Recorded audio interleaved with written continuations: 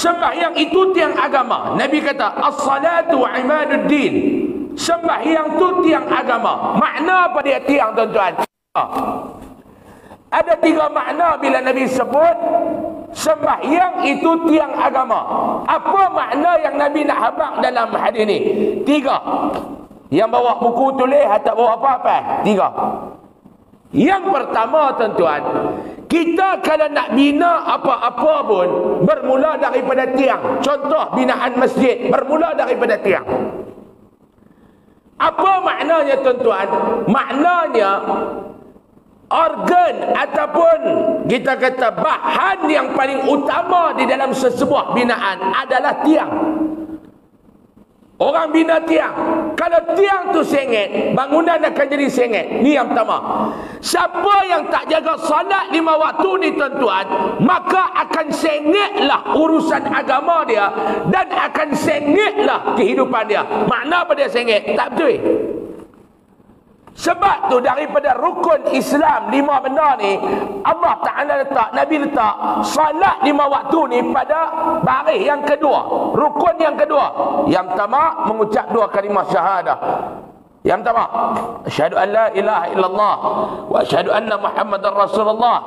Nak terjemah asyhadu an la ilaha illallah, aku naik saksi bahawa tidak ada Tuhan yang layak dan boleh disembah melainkan Allah. Dan aku naik saksi bahawa Nabi SAW itu adalah pesuruh Allah.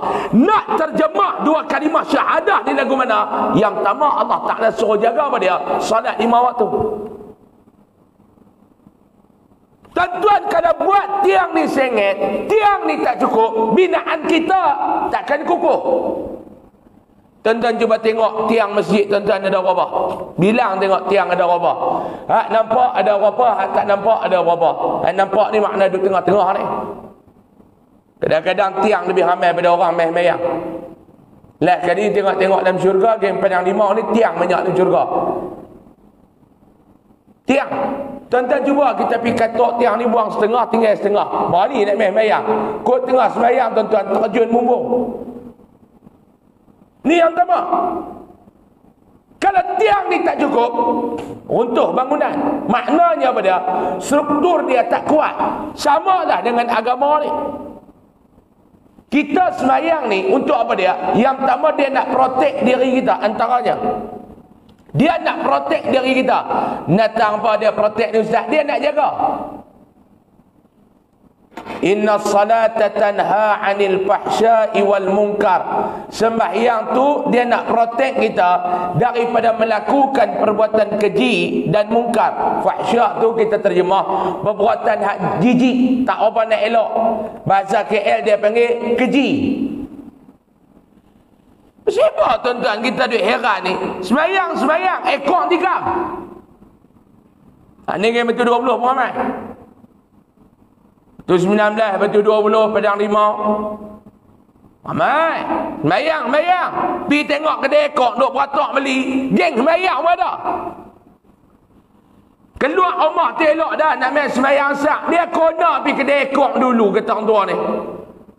Pergi Tikam. Dapat nombor lena malam mimpi, mak kilau main habak 4650. Dia kata, Ustaz dapat saya 4650 pergi Tikam. Tikam kena elok. Dapat kat 30,000 bagi kat cikgu Wan 10,000 suruh buat kenduri seminggu. Kedarah duit Ekoq dengan masjid ni seminggu, tuan-tuan. Mana kita nak tahu dia bagi ke, kita nak tanya duit halal ke haram. Doa tak sangka dah kita ni selamat. Dia kata minta murah rezeki lagi nak. Dia kata insya-Allah kita pun meratik musim bebas lepas nak minta murah rezeki ke dia. Bulan depan kena lagi. Dia kata mujarab, dia kata. Kita pun heran hang duk berniaga apa ni. Dia kata tak ada apa dah, duk mengarang lah. Mengarang kita ke ada mengarang Ekoq, dia kata. Dia boleh. Sembahyang dia buat, maksiat pun tak tinggal. Sebab apa dia, tuan-tuan? Sebab apa dia? Salat dia tidak sempurna. Sempurna daripada sudut mana? Yang pertama, salat dia tak sempurna daripada sudut berapa kali yang Allah Ta'ala wajib. Cuba cek. Dalam hidup kita ni 5. Subuh, lohar, asar, maghrib, isyak. Hari ni baru berapa? Hari ni baru berapa? Saya cakap jujur tuan-tuan, hari ni saya tak cukup lagi, baru 4. Baru 4 Ustaz? Ya 4. Mana satu lagi? Insya-Allah tak masuk. Nak mayang bawa, insya-Allah tak masuk. Dia kata saya pun alhamdulillah Ustaz baru 1, mampu. Mampu. Subuh tak jaga Ustaz, jaga-jaga terus duha tak tinggal, subuh tak mayang. Hang ni ikut mana? Dia kata bagi rezeki murah pak hang mai ikut mana ni? Subuh tak mayang, duha tak tinggal. Tuan-tuan, sebab tu kita mudah untuk buat maksiat. Sebab tu kita senang nak buat maksiat. Sebab apa dia? Ibadat kita tak cukup. Yang kedua, tak sempurna daripada sudut mana tuan-tuan? Yang kedua, tak sempurna daripada sudut rukun, syarat, benda yang wajib, benda yang sunat tak jaga dalam solat. Sebab apa dia? Tak ada ilmu. Sebab apa dia tak ada ilmu? Nyegan nak mengaji. Sebab apa dia nyegan nak mengaji? Balok lihat. Sebab apa balok lihat? Tak ada keinginan. Sebab apa tak ada keinginan? Sebab dia tak nampak benda tu penting. Tu saya susun tuan-tuan faham. Tak ada. Sebab apa dia jahil? Sebab tak mengaji. Orang suruh ustaz main mengajar, dia haram tak main mengaji. Nak salah ustaz mengajar dah. Macam-macam ustaz yang tu ada. Kadang-kadang ke masjid nak buat kuliah bersegan. Sebab apa dia? Takut ustaz ramai pada jemaah. Banyak kali jadi dah ustaz ramai pada jemaah. Kita kata kok mana ustaz ramai pada jemaah? Bilang-bilang ustaz sebulan ada 32 orang. Campur subuh, campur khutbah, campur kuliah maghrib. 32 orang. Hak main mengaji 23 orang tu. Sebulan ustaz lebih ramai daripada main mengaji. Tak ada keinginan nak mengaji. Sebab apa dia? Dia tak mau nak buat perubahan dalam kehidupan.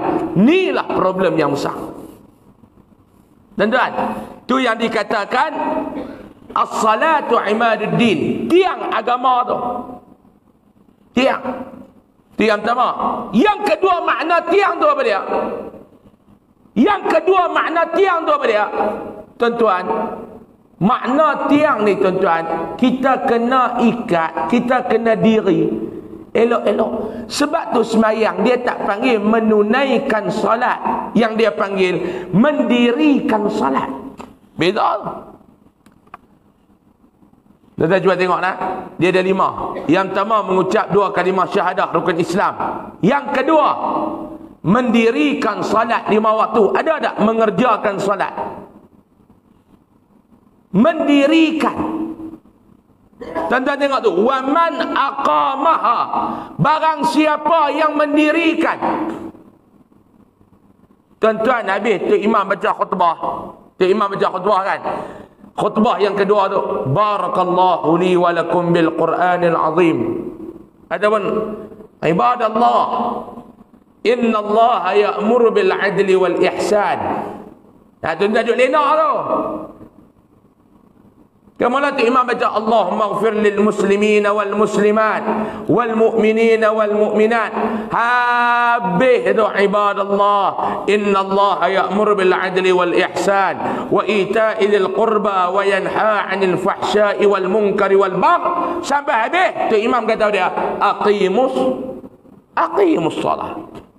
Mai kita pakat-pakat diri sembahyang. Sembahyang ni dia panggil diri, dia tak panggil kerja. Mendirikan salat, tidak. Mengerjakan puasa di dalam bulan Ramadan, menunaikan, mengeluarkan zakat, dan menunaikan ibadah haji. Betul tak?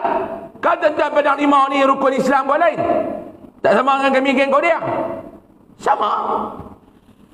Mana ada mai satu ustaz menunaikan salat. Dia bukan menunai, mendirikan. Makna apa dia? Tiang, orang diri, bukan orang buat. Esok nak buat apa? Penaik tiang. Kita penaik tu berdiri lah.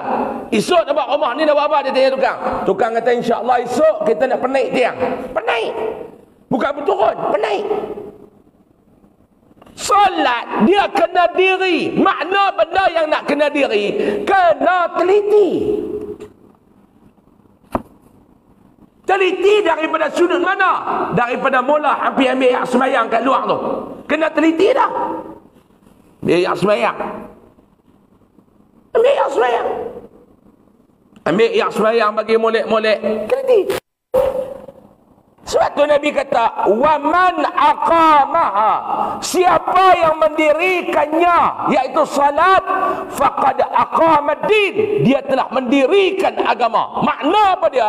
Nabi tak kata siapa yang mengerjakan haji, makna dia telah mendirikan agama. No, Nabi tak kata. Nabi tak kata siapa yang berpuasa dalam bulan Ramadan bermakna dia telah mendirikan agama. Tak. Tapi Nabi ambil apa dia? Nabi ambil salat.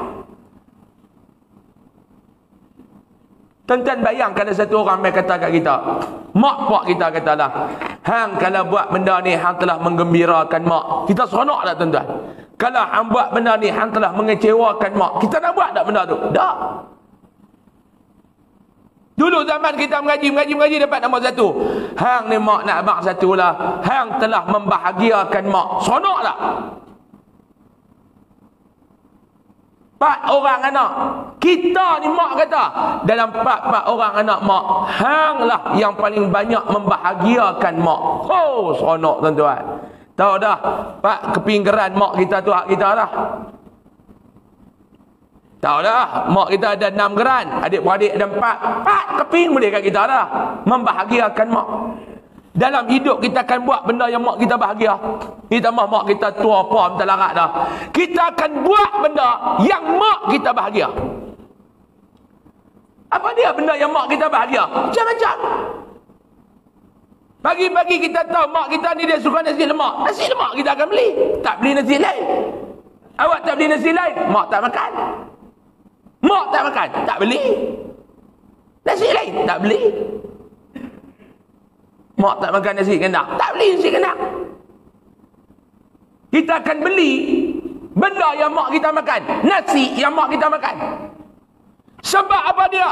Kita nak membahagiakan mak kita. Nabi kata, ni bukan cerita mak, bukan cerita pak, ni cerita agama. Nabi kata siapa yang mendirikan salat, dia telah mendirikan agama.